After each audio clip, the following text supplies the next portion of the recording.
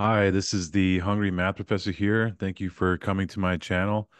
And today we're going to discuss this essay called What Numbers Could Not Be by Paul Benacerraf. This was originally published in the Philosophical Review in 1965 as a individual paper. And then I'm reading it in the collection called The Philosophy of Mathematics Selected Readings, which is edited by Paul Benacerraf and Hilary Putnam. So this is a big sort of anthology of all kinds of different papers that are put together that could, make up a philosophy of mathematics course. I haven't read every single one of these papers, but I have read a good selection of them that seemed interesting to me. And this is the second edition, and apparently they made a big change in the selection from the first to the second edition. So today we're going to read this particular essay, and I think I'll discuss several other essays from this collection at some point. But so, what does Paul Benacerraf do in this essay, right? So he starts out in a very kind of fun style, I would say, where he describes these two um, kids, Ernie and Johnny. And he says that they're sons of militant logicists. And what he means by this is that these parents are so, into their logicism or whatever, that they teach their kids math by teaching them set theory, which I'm not aware of really anyone doing this, though there's probably some example in history. But generally we get to set theory much, much later in our in our learning about mathematics. But for Ernie and Johnny, they learned set theory from the very beginning. That's how they learned mathematics. Okay, reasonable thing to, well, that's something we can do. And but then, they have to understand like all these other like the common mathematical things that we talk about, the natural numbers, the real numbers, the rational numbers, the things that all the rest of us are taught about in mathematics. Ernie and Johnny need to be taught what, how is that related to what they learned? How is that related to set theory, right? So, um after they're taught sort of what these objects are and how to work with them, then they can communicate with just about anybody, right? So in that sense, it is a reasonable way for Ernie and Johnny to learn, right? If they're willing to learn set theory. Now, what sets up Benacerraf's ultimate point in this paper is that he has two kids, Ernie and Johnny, because they learn what the natural numbers are in a slightly different way. So for Ernie, he learns the natural numbers as the what's called the von Neumann ordinals. This is typically, in my experience, what is used in set theory. The convention that's used in set theory is what's called the von Neumann ordinals. I won't try to say it out loud. It won't help you for me to say it out loud, but you can look them up, and it's not that difficult to understand what they are if you've never seen them before. So that's what Ernie's taught what the natural numbers are, just a particular way of expressing the natural numbers inside of set theory. But Johnny's taught a different version of what the natural numbers are inside of set theory, and those are called the Zermelo ordinals.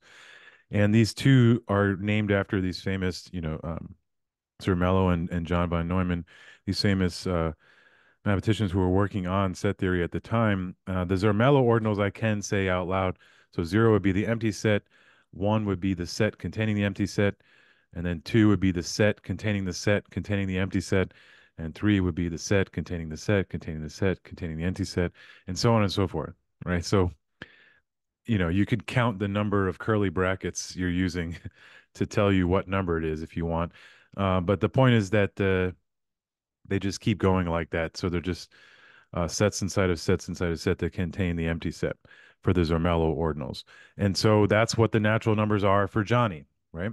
And then each of them, Ernie and Johnny, have to learn not just what the numbers are, but how do you go, you need to know what the successor of each of them is, and you need to learn some properties about them so that you can um, work with them properly. But then, that's what the natural numbers are. Okay, fine. So now each Ernie and Johnny know what the natural numbers are inside of set theory for them, and they can translate this into talking to other people who don't know set theory but just work with the natural numbers or the rational numbers or whatever. Great. So that's great. That's very useful, right? But then Benacerraf comes to this point where he's trying to bring this cute story that he started with to more to what his point's going to be. And so now he comes to the second part of the essay, which is called the dilemma. And he's saying that like Ernie and Johnny now are starting to compare notes with each other. And so he says, comparing notes, they soon become aware that something was wrong. For a dispute immediately ensued about whether or not three belonged to 17. Ernie said that it did, and Johnny that it did not. And then skipping ahead, but they disagreed when Ernie claimed further that a set had n members if and only if it could be put into one-to-one correspondence with the number n itself. For Johnny, every number is single-membered, so that can't be done. In short, their cardinal relations were different. For Ernie, 17 had 17 members, while for Johnny, it had one member. And so it went. Okay, so this is the whole point of what Benacerraf's trying to get at, that if you define the natural numbers as some particular set of sets inside the set theory, then it can't be the case that that's what the natural numbers are, right? Because it's a completely reasonable, pragmatic thing to do to communicate to people what you're trying to do and build natural numbers inside a set theory. He's not claiming that there's something wrong with that, but he's saying that can't be what the natural numbers are. And at this point in the essay, I can't help but feel like, the first time I read it before I knew where he was going with this, I was like, well, come on, of course not. I mean, no, no set theorist or mathematician is claiming that this is what the natural numbers are when they tell you, how to embed them inside of set theory. I don't think any mathematician thinks that, or set theorist. So, what's Benacerraf talking about here? I mean, we don't actually think that's what the natural numbers are. But I think actually he's leaving that obvious retort there on purpose, because you'll see where he goes is he wants to take advantage of your instinct there, and he's trying to get you to play into his overall argument. Um, but what he's pointing out here is what Joel David Hampkins calls in his philosophy of math books junk theorems, right? And they're junk theorems because you identify the natural numbers as a particular set of sets inside of set theory, and then you could say weird things like, three is contained in the number 17, which is something you would never say about 3 and 17 if you were just studying the natural numbers on its own. It's only because you've embedded it inside of set theory that you start saying weird things like 3 inside of 17. But this is not just true of set theory. I mean, this is true of basically anytime you try to embed one structure into another one. So, I don't know if this is a great example for the wider audience, but like if you try to embed some group like the integers inside of a group of matrices, that's a very reasonable thing to do. We do this all the time, but then the matrices, you'll be able to say things about the matrices which are not theorems about the integers as a group, right? No, normally we don't say those kinds of things when we're talking about the group of integers inside of the group, some group of matrices.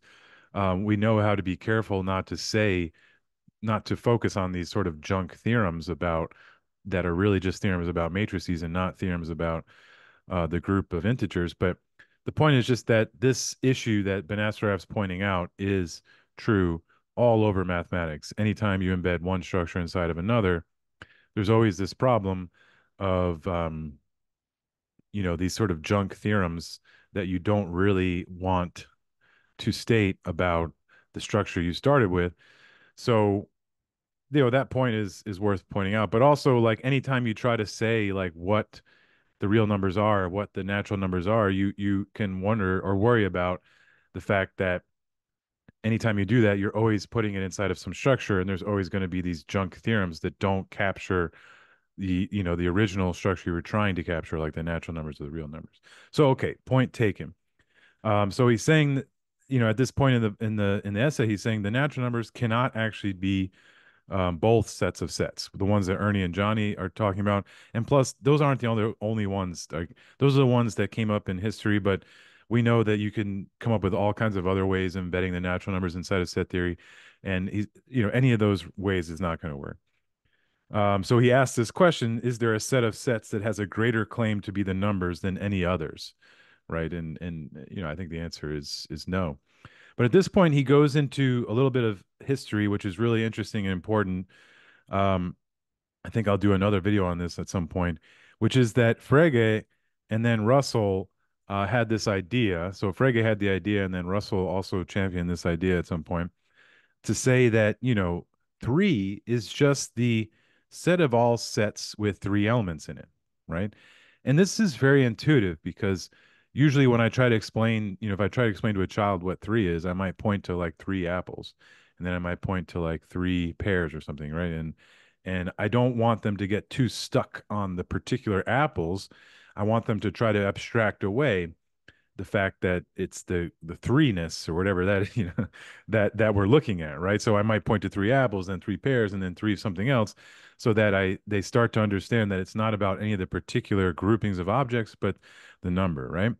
So if that's how we explain it, then maybe there's something to that. And so you say, okay, well, three is just the set of all sets with three elements in it, right? So it's the set of three apples, the set of three pears, the set of three X's, whatever you want to put. But so it's a ginormous set then, right? Because you can imagine lots of different sets with three elements in it, right? So it's the collection of all sets with three elements in it. That's what three is. It's a very like natural definition. It's like the kind of definition you want to work. But what's interesting about it, so Frege um, came up with this ideas for set theory and then propositional logic, but then famously at the time, which we call naive set theory now, um, Russell pointed out that there was this issue, right? So the Zermelo-Russell paradox um, caused a problem with Frege's set theory, what we call naive set theory now. And the same thing with Cantor. And what's interesting though is that Russell then later on in his work defined three to be the set of all sets with three elements in it. What's interesting though is he didn't realize that his very paradox that he pointed out in Frege's work also applies to this characterization of three. So this doesn't work. You can say the set of all sets with three elements in it. The problem is that that set causes a contradiction, Russell's paradox, and so it's not a well-defined set. So that means it cannot be a definition of three. And it's an interesting thing in history that Russell pointed out this mistake to Frege and then accidentally made the same mistake, though we should be careful because it's not quite the same, but wound up making in disguise the same mistake again. Um, this just points to how you can be really intelligent, good mathematicians and philosophers, but these things are very tricky and it's easy to make silly mistakes. And in this case, I think it's not even that easy a mistake. So I'll do a video on that one time, demonstrating to you what the mistake is exactly that Russell made. So, okay, that doesn't work either, right? And so now let me read. We're getting to the end of the essay where he gets to his final point. Um, so he says objects do not do the job of numbers singly. The whole system performs the job or nothing does. I therefore argue, extending the argument that led to the conclusion that numbers could not be sets, that numbers could not be objects at all. There is no more reason to identify any individual number with any one particular object than with any other, not already known to be a number. Therefore, numbers are not objects at all, because in given the properties of numbers, you merely characterize an abstract structure, and the distinction lies in the fact that the elements of the structure have no properties other than those relating them to other elements of the same structure. Okay, so the point is that the reason why he left open this, what's felt really silly about, oh, the natural numbers are not, this particular subsets of the set theory, which seemed really clear to me, is because he's trying to get us to structuralism. So he wants us to feel like, yeah, of course, the natural numbers are not any particular embedding inside of set theory. They are somehow the relations that are between the different numbers. The structure is what's important, right? So when we talk about structuralism, for instance, if we want to talk about the real numbers, we can talk about them as a complete ordered field. And the reason why that's a nice way to talking about them is because under that, complete order fields are categorical, meaning that there is only one complete order field up to isomorphism. So there are lots of different ways of expressing complete ordered fields, which is like analogous to embedding the natural numbers inside of set theory. But the mathematician or the structuralist says it's not about any particular way of expressing the real numbers. Any particular way will have these junk theorems and will not quite capture what you want. It's the fact that up to isomorphism, there's only one complete order field. So it's the properties that are common amongst all these things, which is what makes the real numbers, right? It's the structure, not the particular elements, right? And I think I've said this before that um, I think structuralism is sort of the de facto philosophy for a lot of mathematicians. We don't even know that we're structuralists. It's what we've been sort of taught, I think, in a lot of ways, is to think like structuralists. And it's also the way we work too. Like when I work in Riemannian geometry, I work with the Riemannian manifolds. If I'm using the Riemannian structure, I expect to get results about Riemannian structures. If I'm working with the metric space, I expect to get results related to that. And if I'm working with smooth structures, I expect to get things related to that. We move in inside and out of structures all the time inside of our work, and we have a good sense of like what any structure I'm working with, what's the kind of thing that that structure could entail, right? So we think structurally all the time. So I'm going to do another um, I'm going to do a talk just on structuralism at some point, and I'll point to where in the other books that I've already talked about you can read about structuralism if you like. Let me just end by reading the last paragraph of Paul Benacerraf's essay here. But I must stop here. I cannot defend this view in detail without writing a book. To return in closing to our poor abandoned children, I think we must conclude that their education was badly mismanaged not from the mathematical point of view, since we have concluded that there is no mathematically significant difference between what they were taught and what ordinary mortals know, but from the philosophical point of view.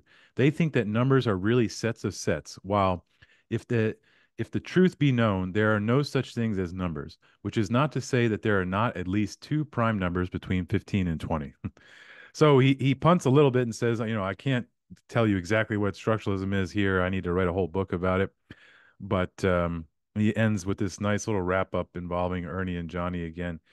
And so, yeah, I want to talk more about structuralism at some point, but here, check out this essay as a good introduction to that, and then I'll point to lots of other places you can read about structuralism, and I'll do a video on that at some point separately.